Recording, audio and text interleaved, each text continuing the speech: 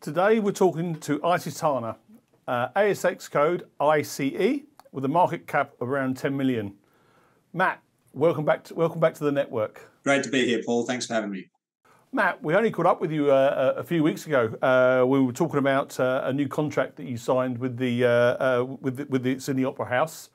In that same interview, we also touched on what area was driving your business the most, what part of that business, and correct me if I'm wrong, you said it was the shopping mall business. And lo and behold, today you announced a new deal, a hardware deal with one of your largest clients in the Middle East. Can you talk to us about this deal and what it means for the company? Absolutely. So this has been a long-term customer for icetana. We signed a 3-year software deal with them a few months ago and announced that. And now separately, we've announced a deal to supply them with hardware. Now, we are a software company, so hardware is not necessarily right in our ballpark. But what's interesting is this supports our new product. So the customer needs to transition to this fancy new AI-capable hardware, and we're helping them by delivering that hardware. So whilst it will bump up our revenues quite dramatically this year, it's not annualized recurring revenue, but it's really good money for us and a reasonable margin to boot. So from a cash flow perspective and from a relationship perspective, we're really happy with the deal. We're also happy because this hardware typically lasts 5 or 6 years. So we're hoping we can go well beyond that 3-year contract with that customer on the hardware. So Matt, obviously the new software, the new platform that you've been rolling out clearly is having an impact to winning more contracts. Are we going to see more news on this with other parties over the coming months? Absolutely. So existing customers are consistently asking us to move over to the new platform, which we're very encouraging of because it's so much stronger.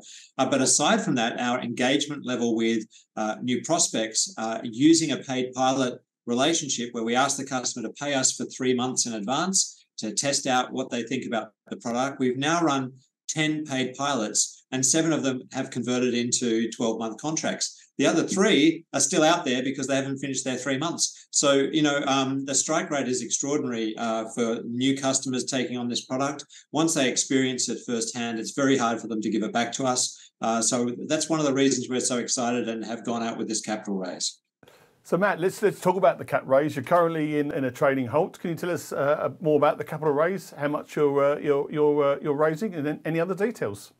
Sure. So we've done a private placement of just under $2 million. The largest participants are our 3 largest shareholders, which is really heartening because one of them, Skip Tan, hasn't invested since before the IPO. So it's the first time they've reached into their pocket and contributed. We've got a big step up from Lance East office, which is the office of Lawrence Escalante, as well as our technical and commercial partners out of Japan, Macnica, who have increased their stake quite dramatically with this private placement. Now, concurrent with that, we've also announced a share purchase plan. So all of our retail investors who held stock on Tuesday evening will be able to participate in that. And we'd very much encourage them to think about coming on board. One of the other nice things about this particular capital raise is we're doing it at a premium to our 5-day VWAP. So that's a pretty unusual thing in the market to be issuing shares at a bit of a premium to market price. That took a bit of negotiations, but we're really proud to have got it away. So Matt, look, clearly you're sending a strong message to the market. It's great to see that existing investors can see the change of the wind with icetana and are keen to buy more shares.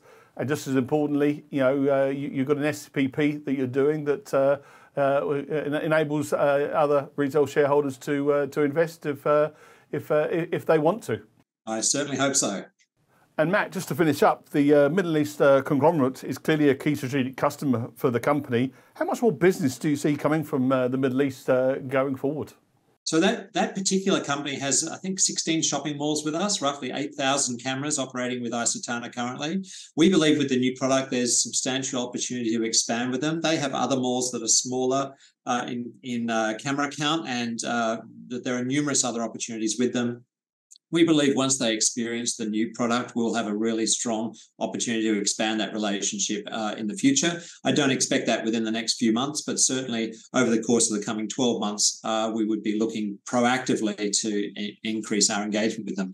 We're also rolling out with another large Middle Eastern shopping mall conglomerate based in Kuwait right now, and we're deploying 1,000 cameras at a time in some of those shopping malls. So that's a very, very large deployments and utilising our new product, which gets us very excited. Matt, many thanks for your time today. Clearly a lot of good things happening at icetana, and I suspect we'll be catching up in the not too distant future. Have a great day. Thank you. Thanks very much, Paul. Great to be on the show.